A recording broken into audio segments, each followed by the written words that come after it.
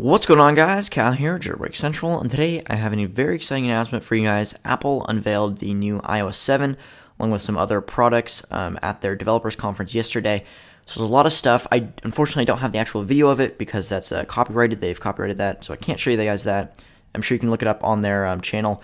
But this is just a great article that I found that really sums up what happened at the developers conference and what's new. So basically, iOS 7 has been released. As you can see, there's a bunch of new stuff. And basically, as I've previously posted on Twitter a couple times, what they've really done is they've taken away the glint, the whole like shine to it. So it's more simple. It's a lot cleaner. Not a lot of the not a lot of shine and like glamour, I guess you could say. It's really just simple, very matte kind of, like as opposed to a shine. So that's kind of interesting. It's really new and different. It's really completely redesigned according to Cook. And he says that it's actually the biggest change to iOS since the introduction of the iPhone. So that's interesting. Of course, they say these things we don't really know until we get our hands on it. But some new things is a redesigned notification center, a new control center that offers users quick access to commonly used functions, a mobile version of AirDrop that allows document sharing between iOS devices and Macs. That's really cool. So that'll be really useful if you want to type documents on either your phone now and then send it to your Mac or something like that. There's an updated version of the mobile Safari browser with a smart search bar to enter URLs or different engines.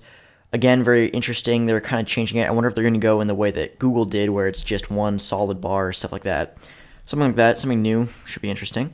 There's some new camera filters, so not the camera hasn't been changed, but the filters themselves and the options that you can choose when taking pictures has been changed. Maybe some Instagram filters will be added in there. We're not sure yet. We'll have to see. A new Photos app that organizes pictures according to moments. Not really sure exactly what this can mean. There's definitely some different possibilities. Moments could be when you took the picture, like a date. It could be, I'm not really sure. It kind of leaves it up open. So comment what you guys think according to that. There's a new smarter Siri with a new interface and new voices, so male, female, and languages. That's pretty much, we pretty much could have guessed that. They're always going to make it smarter. I hope they're not going to make it dumber. But now there's iOS in the car, which is really interesting. So it integrates Apple's mobile system into automobiles built for the next model year. This is super interesting. This is one of the biggest things that happened, or that they talked about, really. So this is really going to make the iPhone a part of your car now, as opposed to something you keep on your person. It could be definitely some, I'm not sure if they're going to use Bluetooth or what's going to go on there, but that definitely seems really big. Although it is only for the next year's model, so older models, car won't work with it, but we'll see how that looks. Really interesting yet again.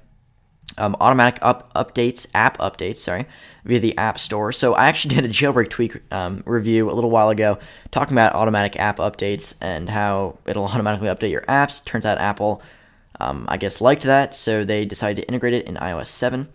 You actually notice a lot of these features and a lot of stuff that Apple releases in the new iOSs is actually from jailbreak tweaks. Like jailbreak developers have created these things, months or even a year before they're released. But I think Apple personally looks at them and then says, that looks really cool. I think we'll put that in the new iOS.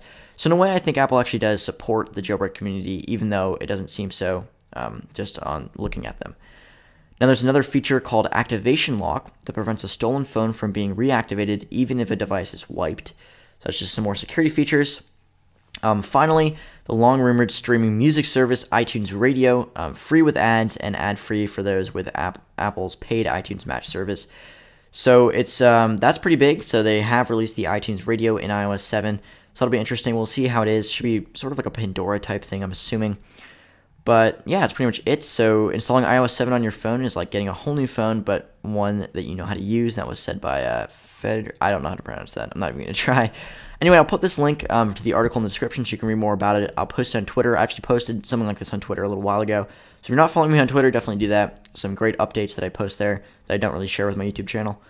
But other than that, guys, it's really interesting. Once again, though, if you have a jailbroken device, do not update to iOS 7. If you wish to keep that jailbroken device, just because it'll wipe the jailbreak from it and you won't be able to jailbreak it again, because the jailbreak community has not yet created a jailbreak for iOS 7. They're working on it right now.